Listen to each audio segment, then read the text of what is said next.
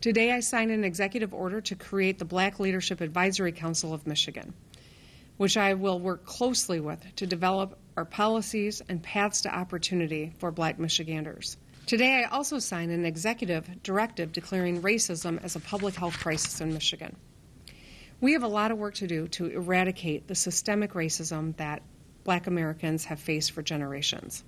And it's going to take time. But the most important thing we can do during this time is work closely with leaders across the state in every community to find the root cause of problems and work to eradicate them.